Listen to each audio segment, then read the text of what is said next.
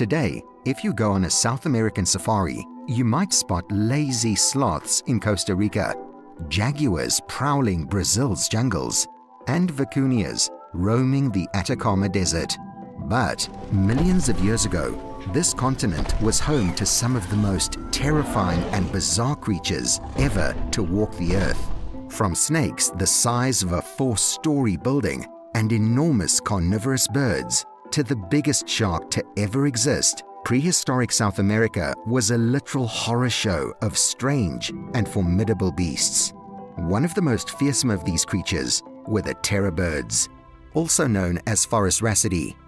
These birds were taller than an adult human, with beaks that could snap bones like twigs. They were the top predators in South America for millions of years, striking fear into the hearts of smaller animals.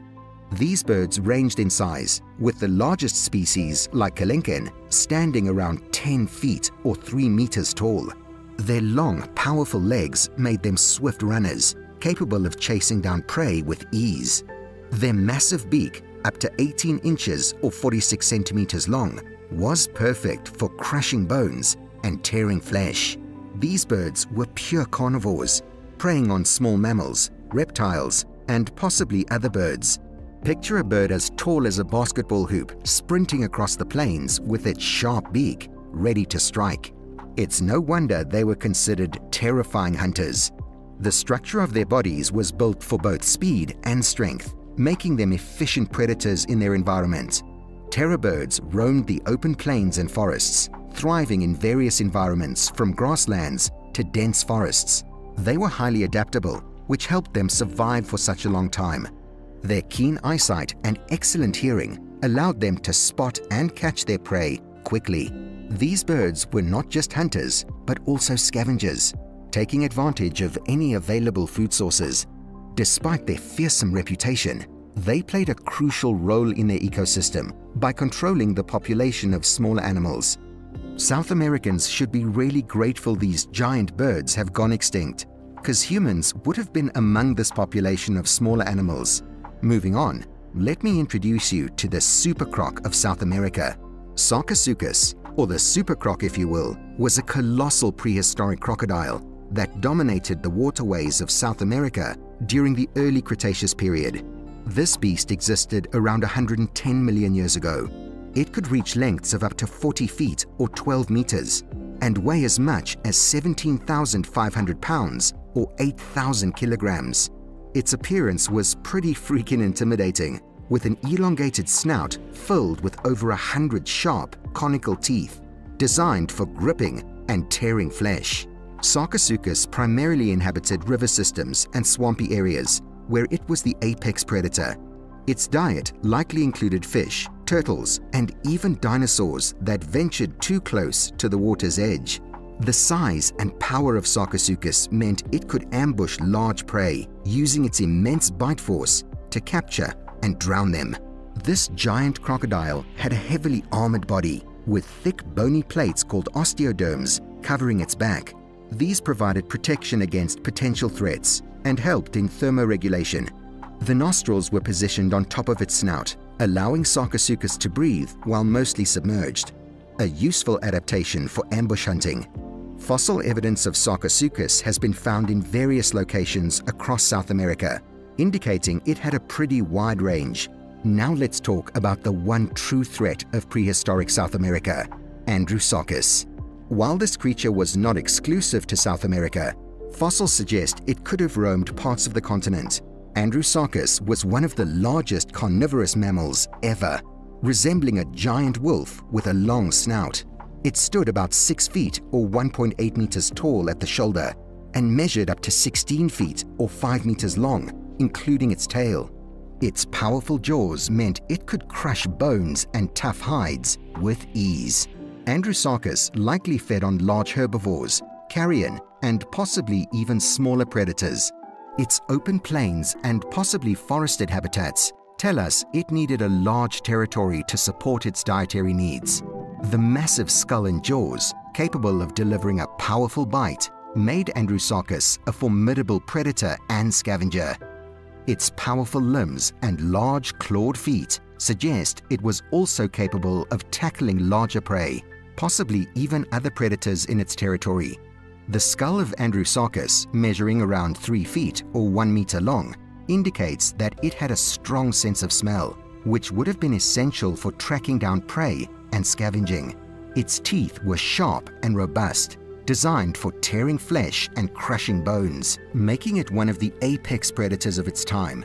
The combination of its physical prowess and likely opportunistic feeding habits allowed Andrewsarchus to thrive in a variety of environments, from open plains to wooded areas. Now for the next animal. I have to say, if you have a fear of snakes, you might want to skip this one.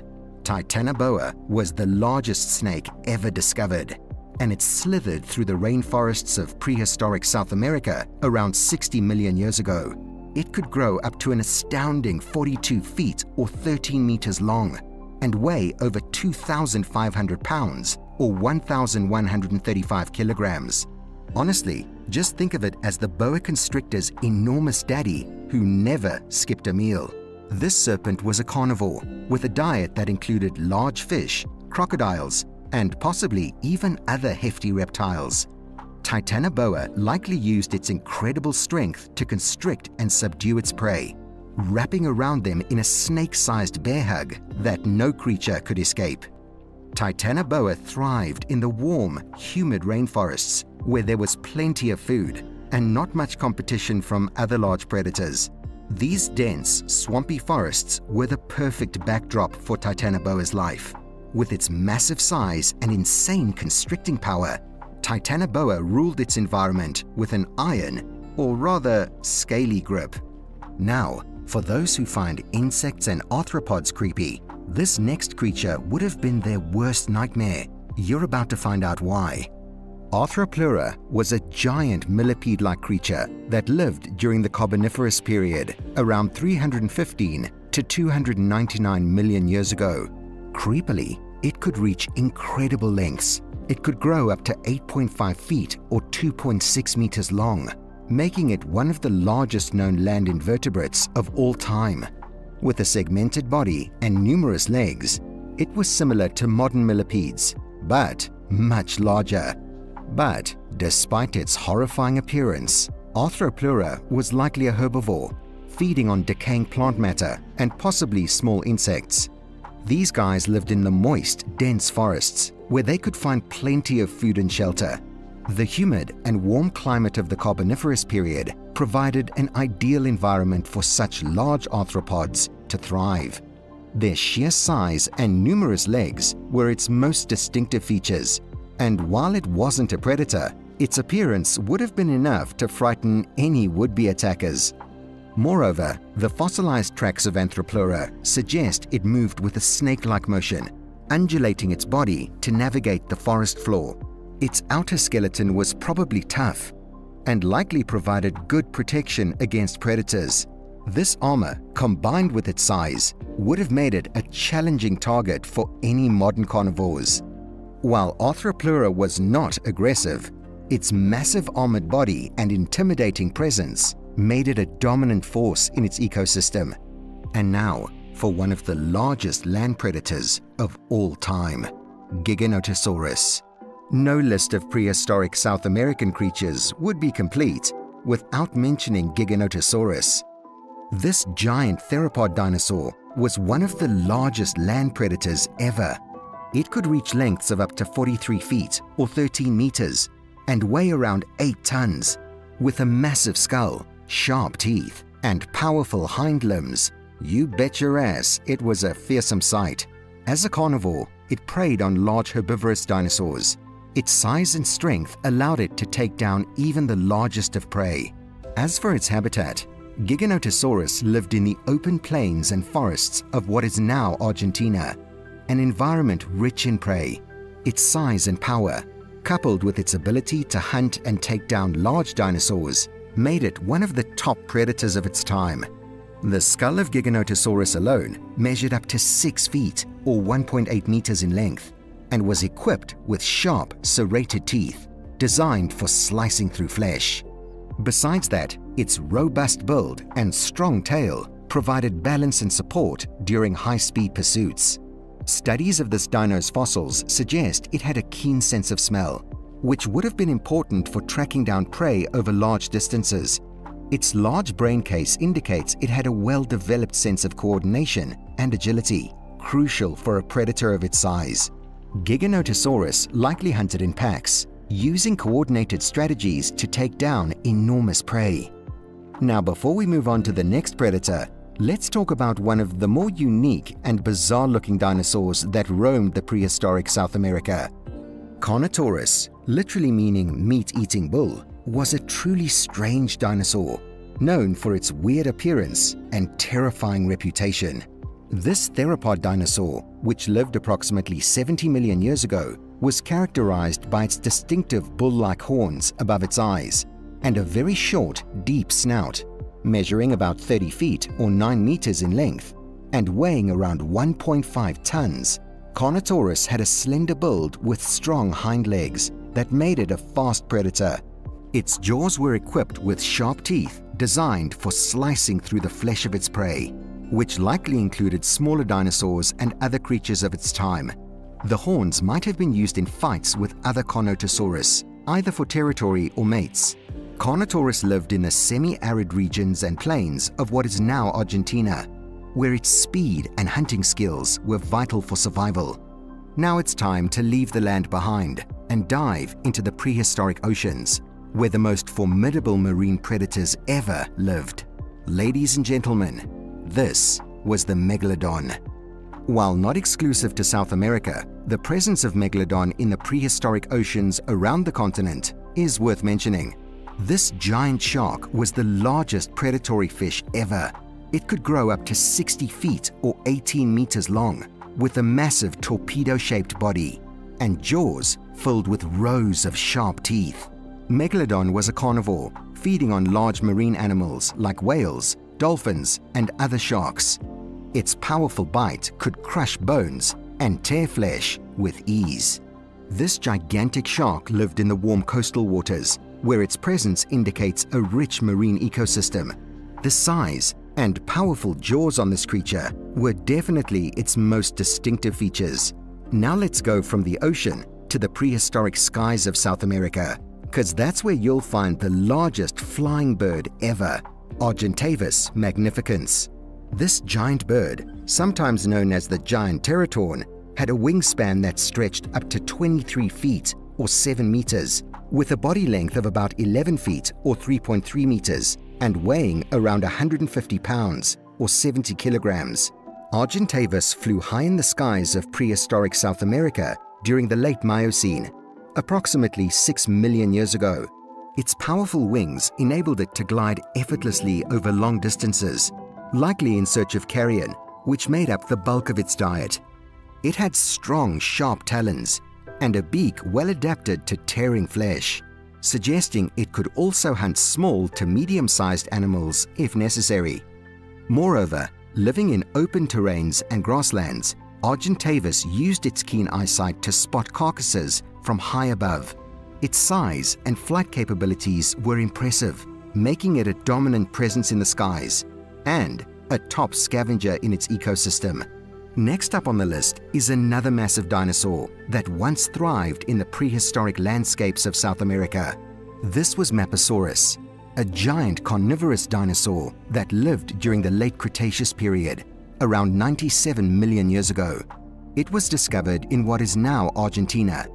This theropod dinosaur was closely related to Giganotosaurus and could grow up to 33 feet or 10 meters in length and weigh around 3 tons or 6,000 pounds. With a long, powerful tail and robust limbs, Mapusaurus was built for speed and strength. Mapusaurus had a skull filled with sharp, serrated teeth, ideal for slicing through the flesh of its prey. Its diet likely consisted of large herbivorous dinosaurs, such as the giant sauropods that shared its habitat. Fossil evidence suggests that Mapusaurus may have hunted in packs, which would have allowed it to take down even the largest prey. The habitat of Mapusaurus was pretty diverse, ranging from open plains to forested areas. This adaptability helped it thrive in the varied landscapes of prehistoric South America. The region it inhabited was rich in dinosaur fauna, providing ample hunting opportunities for this top predator. Build-wise, Mapusaurus was quite muscular, with strong legs that supported its large frame. Its long tail helped with balance and agility, making it a formidable hunter. The discovery of multiple individuals in a single quarry suggests social behavior, possibly hunting in groups or living in family units. Next, let's turn to a more nimble and swift predator, Thylacosmilus. Often referred to as the marsupial saber-tooth, this was a remarkable predator that lived during the late Miocene to Pliocene epochs, approximately 9 to 3 million years ago. Resembling the saber-toothed cats of North America, Thylacosmilus was actually a marsupial, related more closely to modern kangaroos and koalas. It measured about 5 feet or 1.5 meters in length and weighed up to 220 pounds or 100 kilograms. Its most striking feature was its long, saber-like upper canines, which could grow up to 5 inches or 13 centimeters long. These teeth were used to deliver lethal bites to its prey, which likely included small to medium-sized herbivores like ancient relatives of llamas and tapirs. Unlike true saber-toothed cats, Thylacosmilus had a pair of protective flanges on its lower jaw to protect its delicate upper canines. It lived in various habitats, from forests to grasslands, and its unique predatory adaptations made it a formidable hunter. It had strong forelimbs and retractable claws, which helped it grapple with prey, and its keen sense of smell likely made it an effective ambush predator. Also present in the South American jungles was the Purosaurus, an enormous prehistoric caiman. This giant reptile could grow up to 41 feet or 12.5 meters in length and weigh over 8 tons, making it one of the largest crocodiliforms ever discovered. With a powerful jaw and conical teeth, Purosaurus was another top predator, feeding on large fish, turtles, and even mammals that ventured too close to the water's edge. Its massive size and strength allowed it to take down large prey, including possibly other large reptiles and even terrestrial animals that came to drink. This reptile inhabited the rivers and swamps of what is now the Amazon basin, thriving in a warm, wet environment rich in resources. Fossil evidence suggests it had a bite force far greater than that of modern crocodiles, which meant it could crush bones and shells with ease. Now from the water, let's go back to the land, where the largest ancient rodent ever lived. This was Josefa artigacea. It roamed the forests and grasslands of South America during the Pliocene to Pleistocene epochs, approximately 4 to 2 million years ago. This giant rodent could reach lengths of up to 10 feet or 3 meters and weigh over 2,200 pounds or 1,000 kilograms. With large, ever-growing incisors, it likely fed on a variety of vegetation, including tough plants and possibly even tree bark.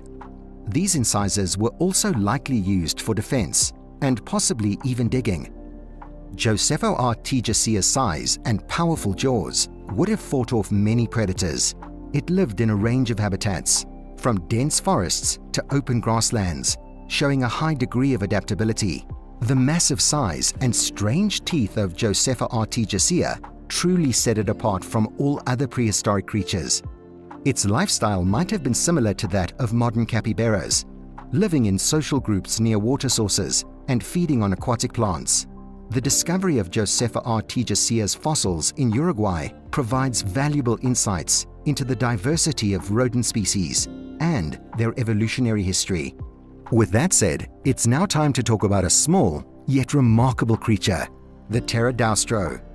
This was an extremely unique pterosaur that lived during the early Cretaceous period, around 105 million years ago. This flying reptile had a wingspan of about 8 feet or 2.5 meters and a body length of around 3 feet or 1 meter. What made this creature so unique was its elongated spoon-shaped lower jaw, filled with hundreds of fine, bristle-like teeth. These teeth weren't for biting or tearing, but for something much more delicate: filter feeding. Pterodaustro likely waded into shallow waters, using its beak to strain food from the water, much like modern flamingos use their specialized beaks to filter feed on tiny crustaceans and algae. It lived in coastal and freshwater environments where it could find plenty of food and suitable nesting sites.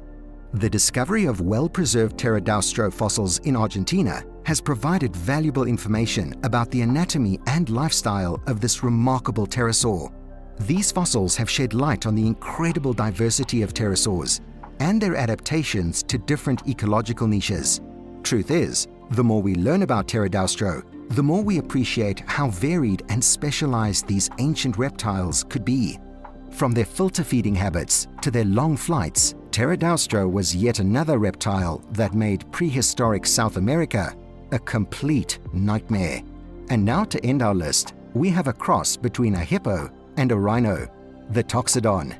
This was a massive herbivore that roamed the plains and wetlands of South America during the late Pleistocene epoch.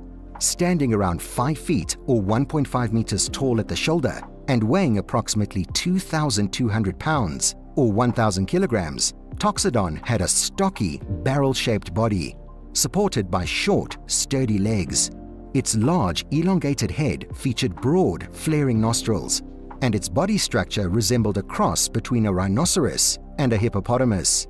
Its teeth were adapted for grazing, indicating that it fed on a diverse range of vegetation. These included grasses, leaves, and possibly aquatic plants. Its strong jaws and specialized teeth allowed it to efficiently grind down tough, fibrous plants, making it a crucial part of its ecosystem by keeping plant life in balance. The habitat of Toxodon was quite varied.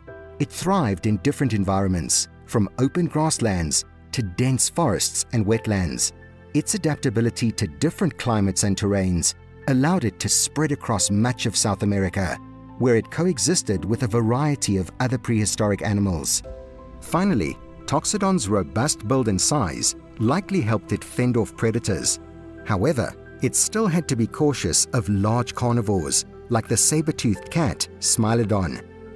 Fossil evidence shows that Toxodon lived in herds, which would have provided additional protection against predators. The herd behavior also suggests a social structure that may have been similar to that of modern-day large herbivores. In the end, from the skies dominated by Argentavis, to the waters ruled by Purosaurus, and the lands roamed by giants like Glyptodon and Josefa artigacea, the continent was a showcase of insane monstrosities. Each of these animals played a vital role in their ecosystems, creating a dynamic and often dangerous world. The tales of these prehistoric creatures remind us of a time when survival meant being the biggest, baddest, and sometimes even the strangest. Do you think prehistoric South America was even scarier than prehistoric Antarctica? Drop your thoughts in the comments below, and we'll catch you in the next video.